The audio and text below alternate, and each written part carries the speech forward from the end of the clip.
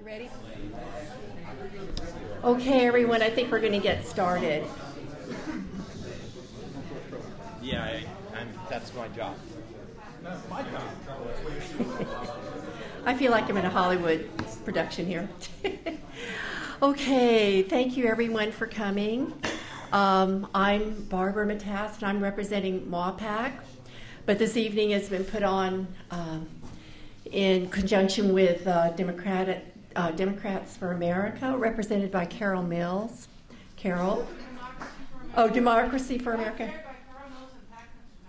Democracy rather than Oh, all right, democracy, excuse me. Sometimes they are Democrats. And sometimes they're Greens. All right, but they're for democracy. Let's see, Progressive Democrats of America, represented by Dan Monte, and then the 10th AD Democratic Club, represented by Evelyn Wu, and I guess Ed Forrest too.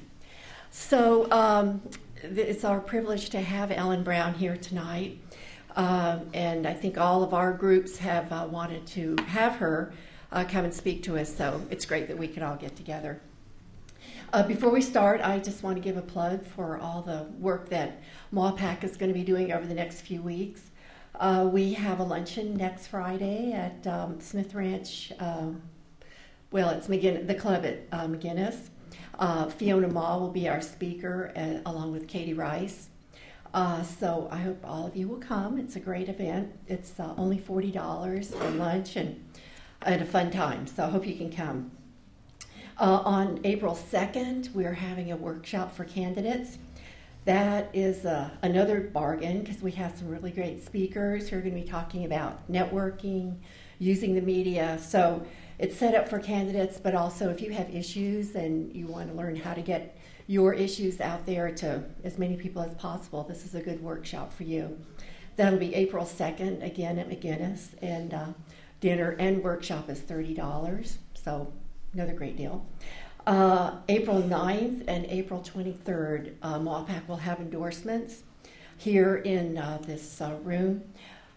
April 9th, we're going to be doing our endorsement for the congressional seat, and April 23rd, our endorsement for all the local elections.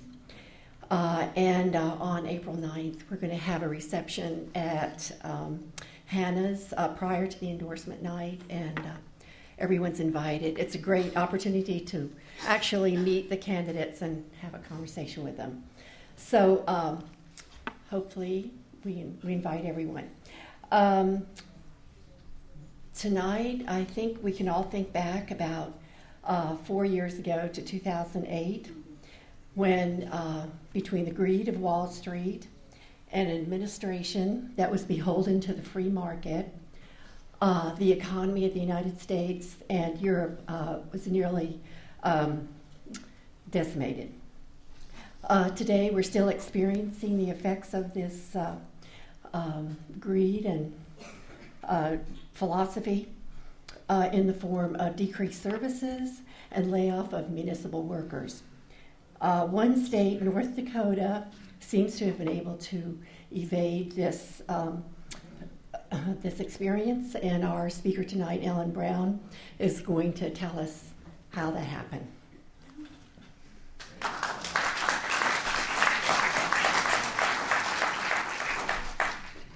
Thank you.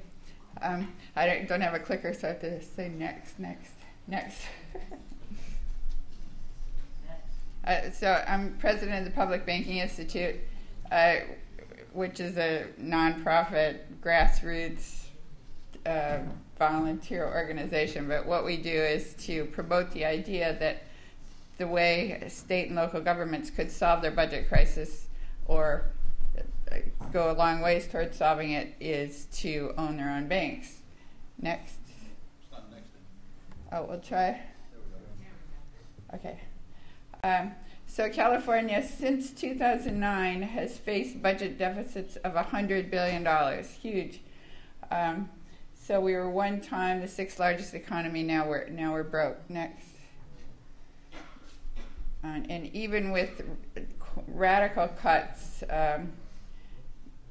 we still are facing in 2013 a budget deficit of $5 to $8 billion or more they've slashed the really important social services, education, Medicaid. The homeless are being cut back. I mean, we have tent cities around which are like Hoovervilles from the 30s. Next. It's not just California's the worst, but virtually all states are in that position. Nearly all. Next. All except one, North Dakota. North Dakota completely escaped the budget crisis. They have no debt at all. In fact, they have a sizable budget surplus and have every year since 2008. They have the lowest unemployment rate in the country, the lowest foreclosure rate, and the lowest default rate on loans. Next. They are also the only state to own their own bank. By law, they put all the revenues in the Bank of North Dakota. And so they are returning the money to the state using those resources, creating credit from their own revenues rather than giving this credit power away to Wall Street. Next. Some people say, well, North Dakota has oil and that's the reason they're doing so well. But in fact, there are other states that have oil that are not doing so well. Texas and Alaska, for two, have more oil than North Dakota. And if you look globally, 40% of banks globally are publicly owned. We don't hear about it, but they are.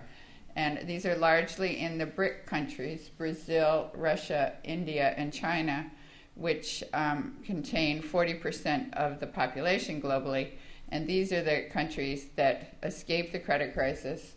They have done remarkably well in the last decade, growing by 92.3%, I think, versus 15% for Western countries. So they're obviously due to pass us up. And a good part of it is because of their banking system, where they return the proceeds from financial products, from financial services back to the community rather than siphoning them out as the private banking system does. Next. So what could you do if you owned your own bank? For one thing, instead of borrowing at, say, 5%, as state and local governments have to do, and being vulnerable to the rating agencies and interest rate variations and short sellers, you can borrow at the Fed funds rate, 0.25%. Banks have an instant credit line with other banks for almost nothing. They're getting money almost for nothing. So that's 1/20th of what a state or local government would be paying at 5%. You can partner with local banks. This is what North Dakota does, Bank of North Dakota. They partner with the local banks, and so that local banks can make more loans that they wouldn't have been able to make otherwise. This supports local business, local homeowners, allows the businesses to pay more taxes. So so not only does the bank itself generate profits for the state, but it stimulates the whole economy, which then generates profits for the state. You can have instant credit lines for state and local governments. So instead of these huge rainy day funds that all governments now have to keep because they don't have credit lines, because if they go over budget, they have to go to the voters or they have to borrow very expensively short term. So it's very cumbersome, and it's actually happened where cities have just come to a standstill because they miscalculated their budget and they had to go back to the voters before they could get more money. Well, if you own your own bank, you just tap up a credit line with your bank. And so that's what happens in North Dakota. The government, the state government, a few years ago did go over budget, and so no problem, they just took out a loan with the Bank of North Dakota. There was a flood recently, I think it was 5 years ago, but it was Minnesota was on one side, North Dakota was on the other side of the river. And on the North Dakota side, they didn't have to wait for FEMA. They just hit up the Bank of North Dakota with a very cheap credit line, restored the city, and now today you wouldn't know that anything had happened. They've totally rebuilt the city. On the Minnesota side, it's still devastated. I mean, it's like a ghost town. They haven't rebuilt it yet because they don't have that that credit facility to do what they need to do. You can keep the benefits of federal lending programs in the state. There are VA loans, FHA loans, student loans that all have they're guaranteed by the government. And these are big operations that normally a community bank can't handle. So they go to the Wall Street banks. So the Wall Street banks get this free money basically because they're federally guaranteed. So say it's 3% loan, that's 3% guaranteed money because the Fed will will make sure that you get paid. Well, the Bank of North Dakota takes those loans because they're big enough to do it. And so they have a pot of money that are their own profits. Of course, they've been in business for 93 years as well. So they've got their own profits from their own loans over 93 years, plus this money that they get from the federal government to cover their guaranteed loans. So they have a nice pool of money that's guaranteed. They're not spending the government's money at all. When they do something that might entail a little more risk, some sort of loan that's a bit risky, they're using their own funds that they've built up from this quite safe pool of money.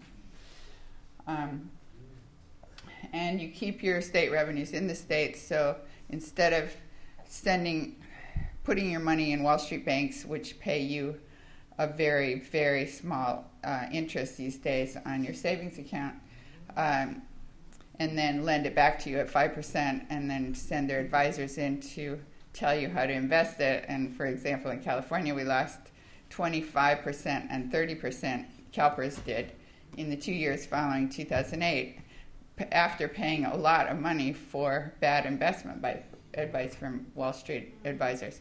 So in North Dakota, they keep all that in-state, invested in their own state, leverage their own money instead of giving it away to Wall Street to use to bet against them.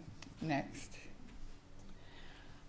So to understand why this works, the first thing you have to understand is the secret of banking, which is that banks don't just lend their depositors money or their own money. They create money. Every time they make a loan, they create money. I know one treasurer of a state objected that we couldn't set up a state bank because we need our revenues. We can't, we need them for our daily needs. We can't be lending out these revenues. But that's not how banking works. You put that money in the bank and you lend out the very same money that's still there in the bank. You've got it on deposit and you're lending out at the same time. So there are many, I could cite many sources, but this chart, I think, proves the case. It goes up to 2006, which is when the Fed quit reporting M3, which is the largest measure of the money supply. The blue line is M1. That's what we normally think of as money, coins, checkbook money, and dollar bills. So coins and dollar bills go about halfway up the blue line. So even assuming you count dollar bills as government-issued money, which can be challenged because they're Federal Reserve notes, which are actually issued by the 12 Federal Reserve branches, all of which are 100% owned by the private banks in their district. But even if you accept that Federal Reserve notes are government-issued money, you can see government-issued money only goes halfway up the blue line, and all of the rest comes from somewhere else, and that's the money created by banks when they make loans. Next. This is the textbook model of how it's done. We know now that they don't bother to wait till they've got the deposits before they make the loans, but it's more or less like this. This is how it's supposed to work. You take a $100 deposit, you put it in the bank. You're supposed to hold back 10%, assuming a 10% reserve requirement. So you can then make a $90 loan, which goes into the borrower's account. The borrower writes a check on it. It goes into another bank. So that bank says, oh, good, we have a $90 deposit. We can now make an $8,100 loan. So they've got $90 in their bank, and they lend out $81. And then the next bank will lend 90% of that, and so on, until $100 has become $1,000. And none of those the deposits are all still there in the bank. Next. So this makes that even more clear. It's a chart from the Chicago Federal Reserve, Modern Money Mechanics. This is at the very bottom, that row at the bottom is the deposit. So you have an initial deposit of $10,000. You put it in the bank. The bank can then lend $9,000, which is the first black rectangle. And then that $9,000 goes into the bank number 2, which can then lend $8,100. And then that goes into bank number 3, which can lend 90% of that, and so on. So $10,000 becomes $100,000. But you can see that gray bar at the bottom, that $10,000 never left the first bank, and the $9,000 never left the second bank, and the $8,100 never left the third bank. Those deposits are still there. So that's the secret. We've got, well, I'll get to this, but the treasurer has a lot of money stashed away. That money could be sitting in a bank, and you could double your money, basically, because you can lend it out at the same time. It's sitting there available for your use when you need it. The chart on the right is the money supply. The chart on the left is the federal debt. So you can see they're basically the same thing, and they're both growing exponentially, and that we need the federal debt, actually. If we had no federal debt, we would have no money supply. The problem with this way of making money is that banks create the principal, but they don't create the interest when they make a loan.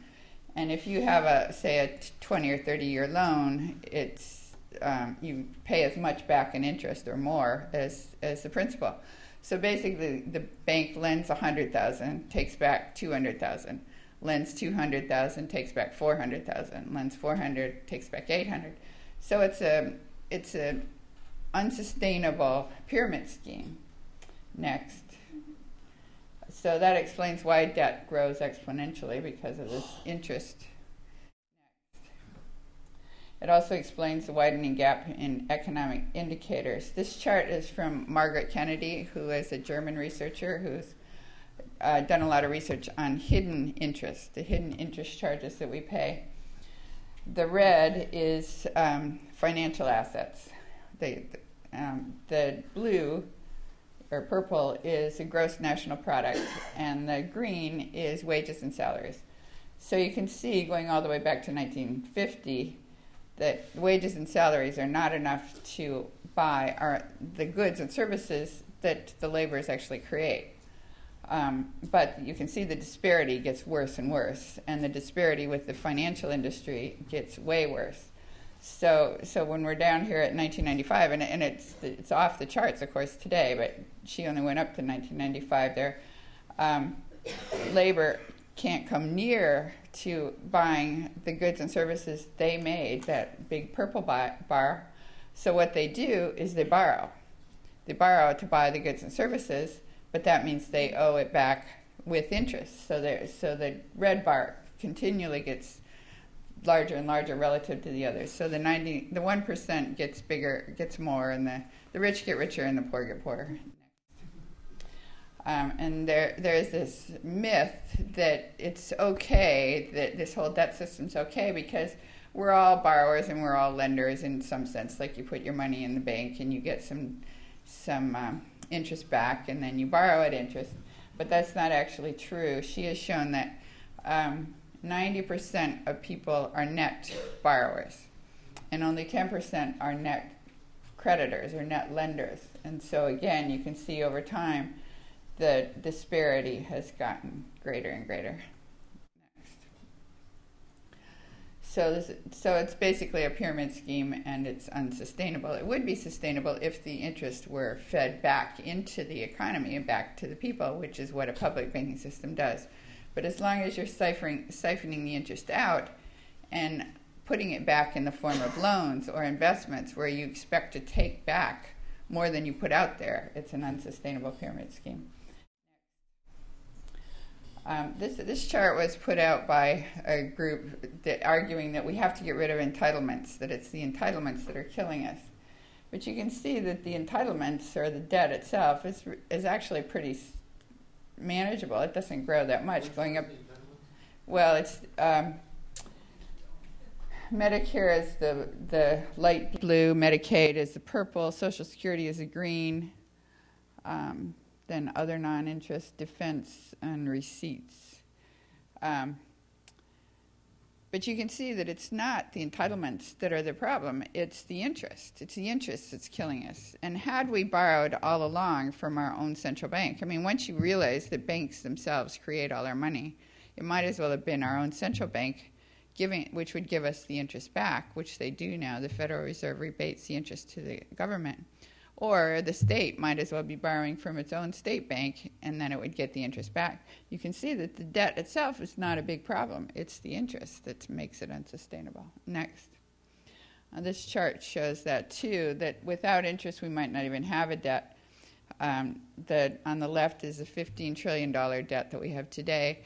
The Federal Reserve has a chart that goes back 24 years showing what we paid in principal and interest each year. So I added it up, and it came to $8.2 trillion in interest. We paid $8.2 trillion in interest on a $15 trillion debt just in 24 years. And the debt has not been paid off since 1835. So arguably, if you went all the way back, you wouldn't have a debt at all. And that would be true in France for sure. The French, the second set of blocks, their data goes back to 1973. The interest they have paid since 1973 equals their existing debt. So if they had not had to pay that interest, they would have no debt today. And the Canadians have actually paid twice as much in interest since 1961 as their current debt is. So it's obviously the debt that's killing them. Next. And that's also true of California's debt. This is the California General Obligation and Revenue Bonds, going to $158 billion. 70 billion of that is interest. So if we had had a Bank of California going back to 1919, like North Dakota has, and had been borrowing from our own bank all along, we would at least be $70 billion richer, probably more than that. So we wouldn't have the budget problem we have today at all. Next. So how do you get rid of interest? Own the bank, and then you get the interest back, or you don't even have to charge yourself interest. Now, arguably, the rating agencies are going to complain if you start lending to yourself, interest-free, if the state starts. But you can get around that by buying municipal bonds, for example, that would have the same interest rate that you are paying on your debt, and then you just collect that interest and pay off your debt. Next. Margaret Kennedy showed that across all types of products, including hidden interest costs. These are the costs of manufacturing all the way up the line. 40% of everything we buy is interest, and that is also true of public projects. Some of them are more expensive than others, interest-wise. For example, housing, actually, 77% of housing goes to interest. But across the full spectrum, 40% of public projects goes to interest. So if you funded those projects with your own bank, as has been done in different places historically, like Australia did it brilliantly well, New Zealand did it, the BNDES in Brazil is doing it now, funding all sorts of development. So basically what you're doing is just creating the credit, putting the credit out there, and then the credit itself, the loan itself, pays for itself with the proceeds of the thing you built. If you eliminate interest, things that look unsustainable suddenly become sustainable, in fact, become profitable. Next. So if cutting out interest would cut the cost of public projects by 40%. Next. This is just an example I saw on the internet. It was just an article on the internet that said it was a project in Rhode Island for wind power. That if you finance this wind power plant with a private developer, the interest rate is 9.5%, and it was a 12-year project.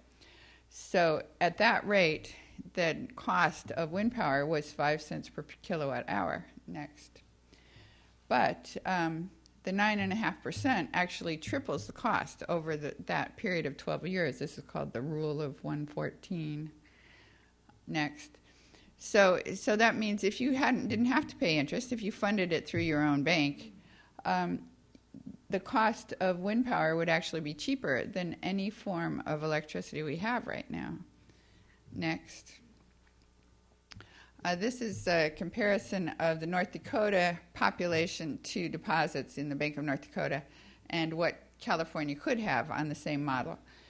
North Dakota, of course, they've had this bank since 1919, but they have managed, and all their state revenues go into this bank by law.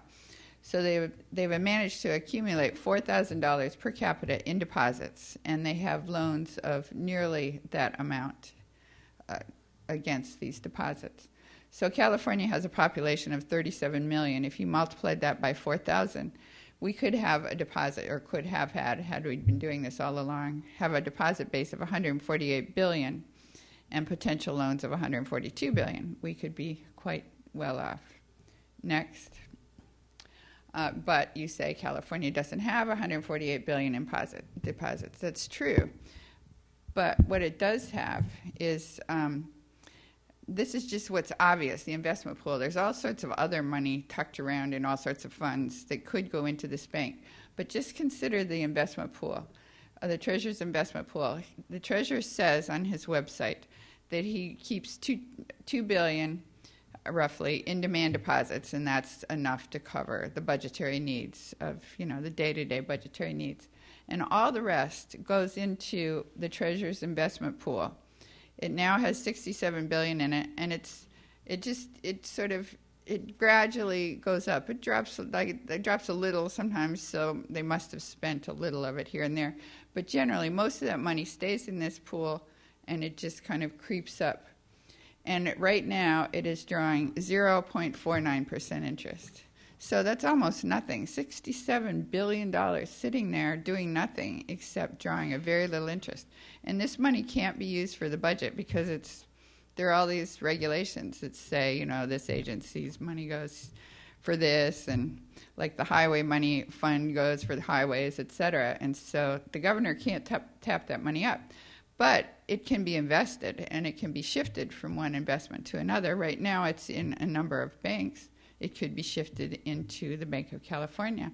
The Bank of California could pay 0.49% on their savings accounts, all those. Mostly this is the state itself, but some of them are state agencies that have chosen to use the investment pool. They would all be getting the same 0.49% that they're getting now. But on top of that, the state could then be leveraging that $67 billion. Some of that they could use for capital. You need 8% capital. So let's say on $67 billion, you're going to need $6 billion, let's say.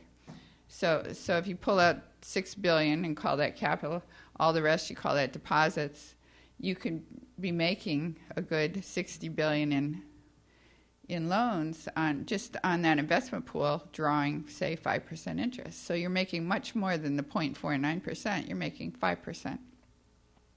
And of that money, $35 billion is in something called a surplus money investment fund. I mean, it has no name other than this is extra money.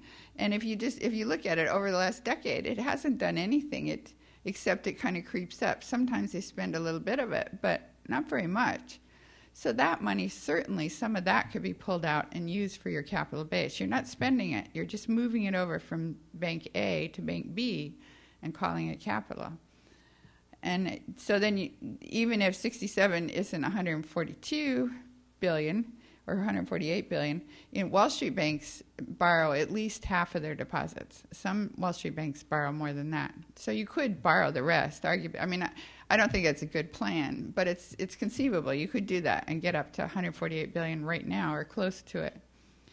Another way, though, to double your deposits is to do what the Bank of North Dakota does, which is they partner with the local banks. So they put up a certain portion of the capital and they provide the liquidity, and then the local bank does what it can, and then the Bank of North Dakota adds to it to allow it to take on projects that the local bank couldn't otherwise afford or wouldn't have. The Bank of North Dakota will guarantee the loan, so they don't have to worry about the capital requirements.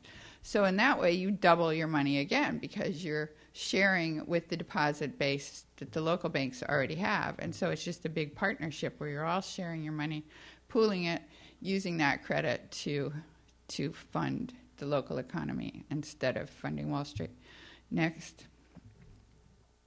So if we had 142 billion, what we could do, arguably, this is a totally safe, conservative thing you could do, that is buy municipal bonds at 5%. It would generate 7.1 billion. So that's actually enough to pay that deficit that we don't know how to pay, even after all these radical slashes to the budget.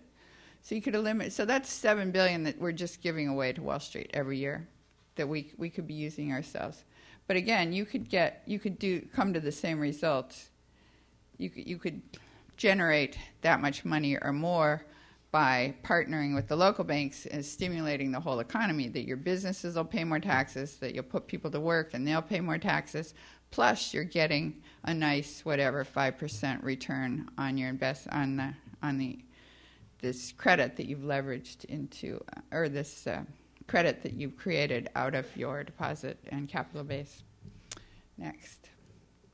So that's the secret of public banking, or why public banking works, is that the profits are returned to the center. So it's sustainable. You return the profits, you generate more credit from that, which generates more business, more jobs, and it all feeds on itself. Rather than having your banking system feed on the economy, it feeds the economy. Next. So that's my talk. So if you have any questions or you want more information, we have a website, publicbankinginstitute.org, and it has all kinds of data and charts. And we have a conference coming up April 27th and 8th in Philadelphia, which is where the Quakers founded the first ever public bank, among the colonies. And then my website is webofdebt.com. And I have over 100 articles on there on this subject.